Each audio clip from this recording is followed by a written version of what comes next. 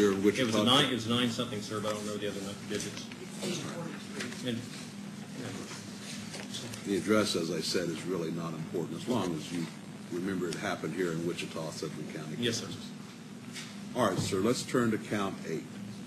In count 8, it is claimed that on or about the 27th day of April, 1985, to the 28th day of April, 1985, in Sedgwick County, Kansas, it is claimed that you unlawfully killed a human being, Marine Hedge, maliciously, willfully, deliberately, and with premeditation by strangulation, inflicting injuries from which Marine Hedge did die on April 27th, 1985.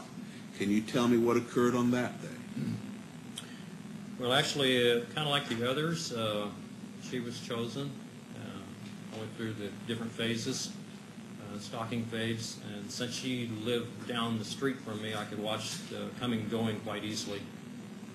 On that particular date, I had another commitment. I came back from that commitment, parked my car over at Woodlawn and 21st Street, at bowling alley there at that time. Before that, I dressed until I had some other clothes on, changed clothes. I went to the bowling alley, went in there, the precincts of bowling, called a taxi, had a taxi take me out to Park City, had my kit with me as a bowling bag. All right, that was Park City in Sedgwick County, Yes, Kansas? sir. All right, you had the taxi take you to Park City. What happened then? There, I pretended that I was a little drunk. I just took some beer and forced it around my mouth, and the guy could probably smell the alcohol on me. I told him to let me out so I could get some fresh air, and I walked from where the taxi let me off over to her house. All right, where does she live? 62, 42, 54, 6254, 6254, North that? Independence. All right, when you walked over there, what happened next?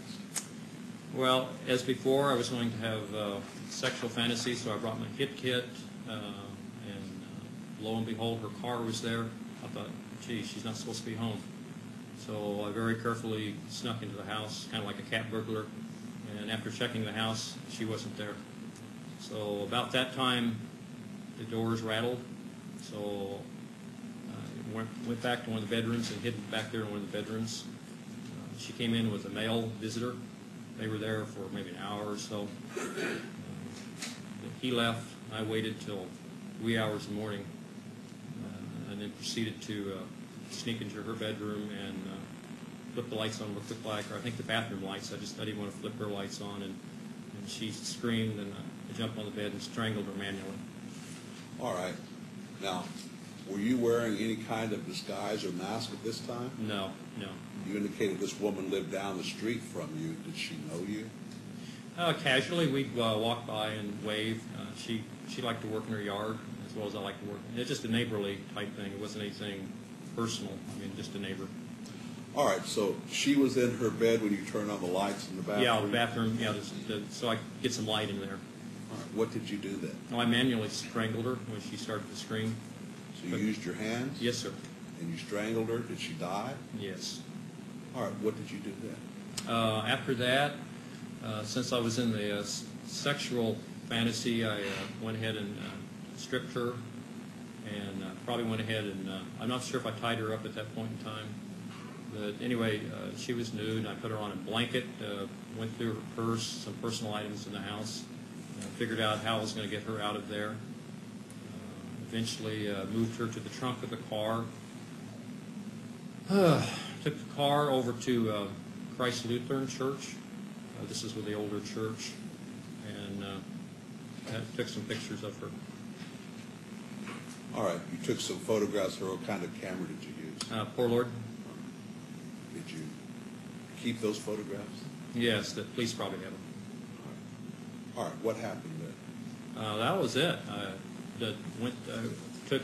She went through. I tied it. She was already dead, so I took pictures of her in different forms of bondage, and that's probably what got me in trouble was the bondage thing. So anyway, that's probably the main thing. But anyway, after that, I moved her back out to the car, and then we went east on 53rd. right, what occurred then? Sir? What happened then? Oh, trying to find a place to hide her, hide the body. Did you find a place? Yes, yes I did. Where? Couldn't tell you without looking at a map, but it was on 53rd, between Greenwich maybe. Maybe, what's the other one between Greenwich? Webb.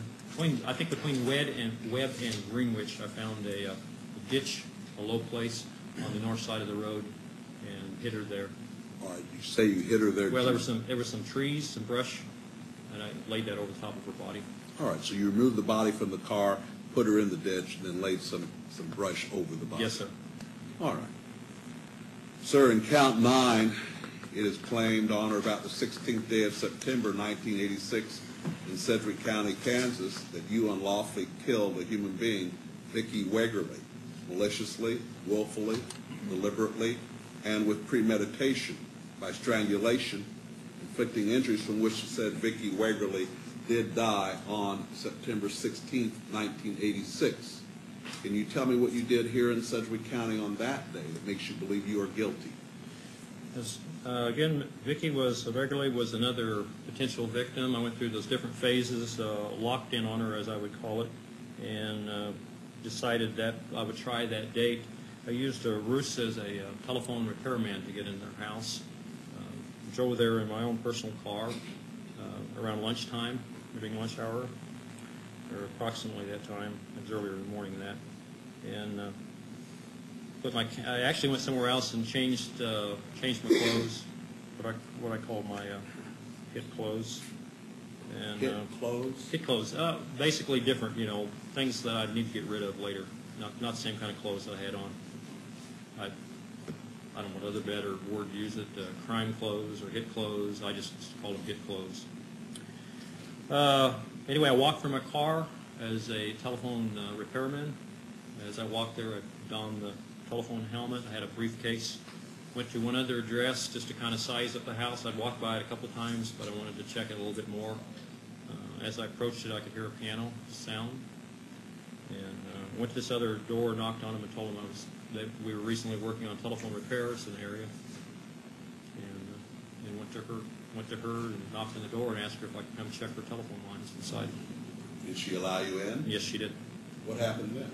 Went over and found out where the telephone was, simulated that I was checking the telephone. I had a make-believe instrument, and after she was looking away, I drew a pistol at her and asked her if she'd go back to the bedroom with me.